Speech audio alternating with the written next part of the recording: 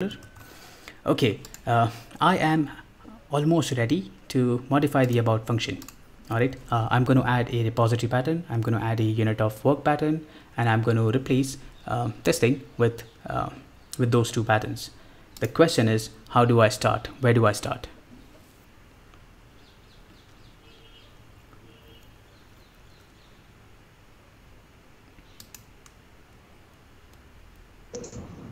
I think it's better that we start from the bottom. What I mean is the things which are more closer to database from that layer towards upside would be good. All right. Are we My thought is sure? maybe we will start wherever it is required. For example, in the above, we will create the object of the repository first, and then we will go and create the definition. What if I end up breaking the about functionality? How do I ensure that I did not break about at all? So I have started the application again. Let's see what about is doing. But then I still want you guys to think that how do I ensure that I did not cause any regression? Have you heard this word before? Regression? Of course.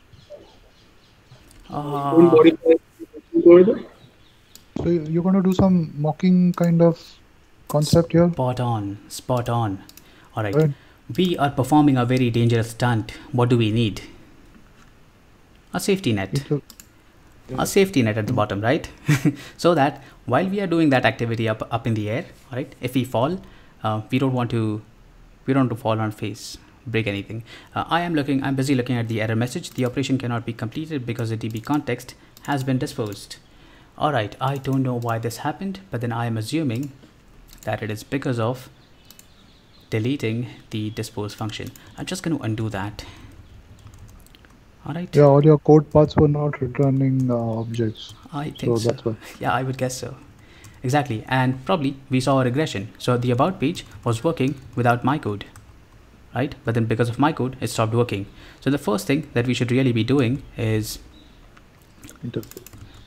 probably add a test case to our solution, right? So I'm just going to come here, right click, new project, and I'm going to say search for test, and I don't want .NET Core. I specifically want framework. I specifically want C#. Unit testing project. I'm going to hit next. Now, because it is Contoso University, I'm going to call it Contoso University.tests. Right. All right. And because I'm testing the home controller, I'm going to say home controller tests. All right. Let's see if our application is still working. I hope that it would display. It displays like 5 results. I've seen that before.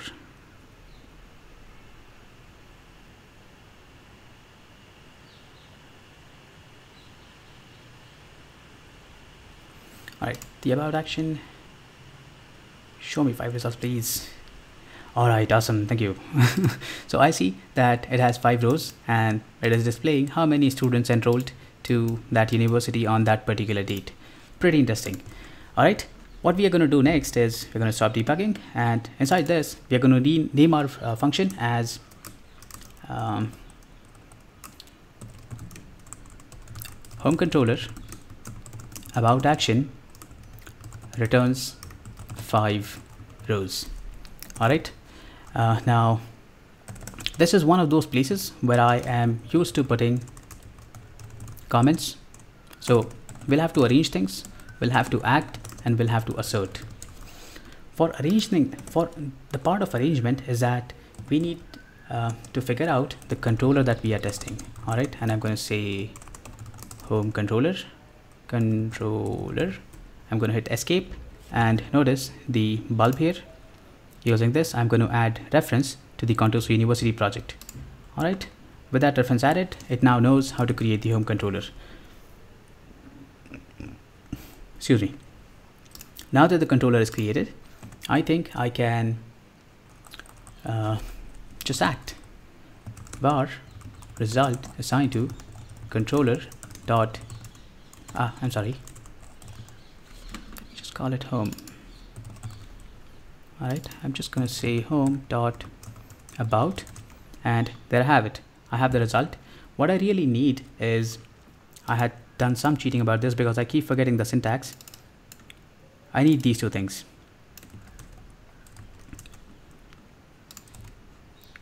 My home controller has an about action inside it. Alright, if I hit F12 on this definition, it is saying that it returns system.web.mvc.action result.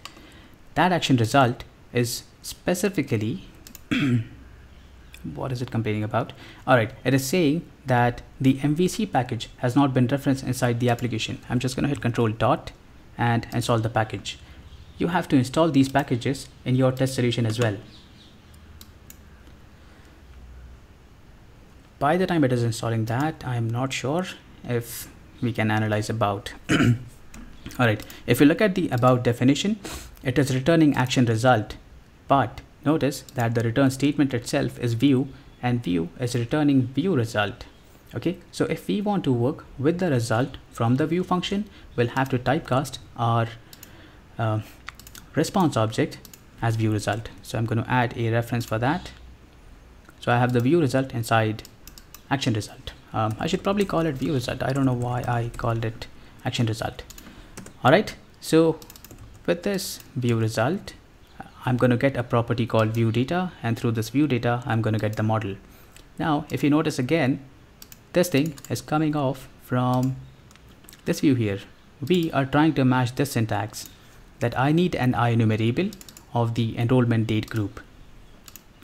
We need to add a few references, generics, and probably this one is through the model class. I don't know why it is not resolving this one, but it is definitely present inside the view model folder, the student enrollment.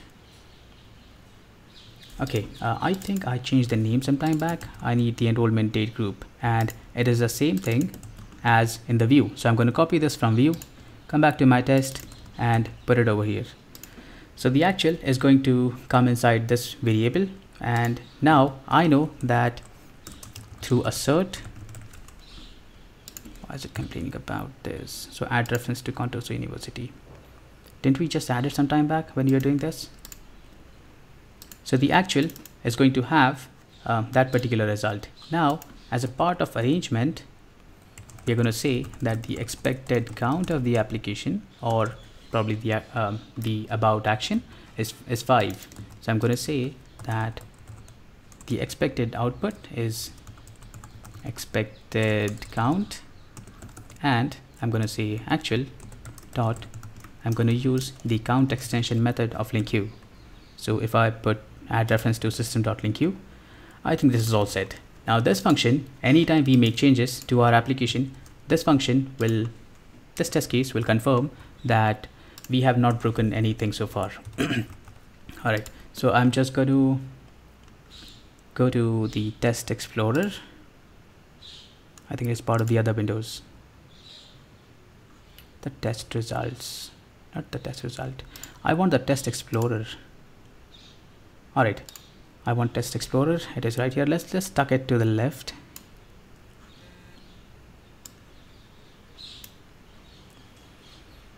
Alright, and it very nicely identified that we have a test case at home controller about action returns 5 rows. So let's go ahead and run the test case. And you will notice that this test case fails.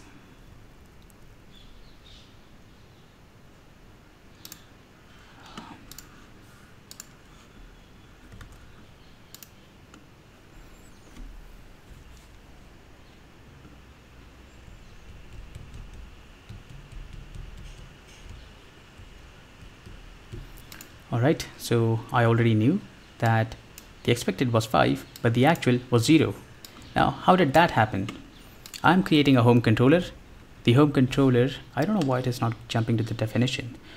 I was hoping that it's going to launch the home controller over here. The home controller object is created. It has the DB context object, and then it is executing the about action. It comes all the way up to here. So if I hit F9 and say debug the test case, it is going to correctly stop here, but when I debug, it does not come back with any data. The result view is going to say that evaluation requires threads to run. Okay, I'm just going to ignore. Alright, the view result is not going to have anything in the collection.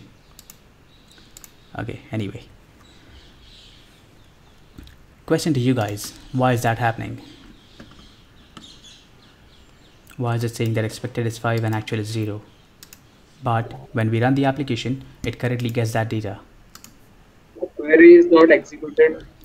It is getting executed on the query is executed actually. I mean, we were just inside the about function, right? We saw this happening. I'll give away the answer because we are short on time. One of the most essential thing of application development is figuring out the entry point.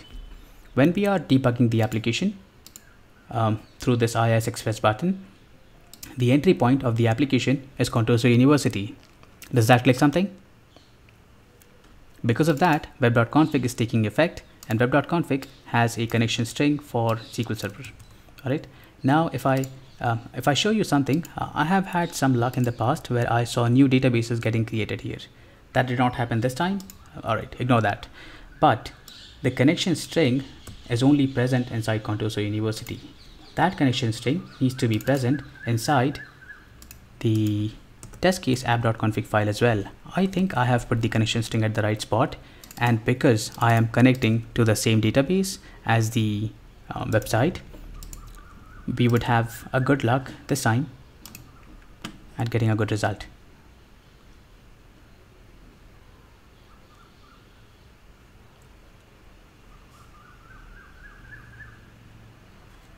Did you guys notice something? That after adding a connection string inside app.config, our test cases started to pass, but we are not doing unit testing. Tell me why.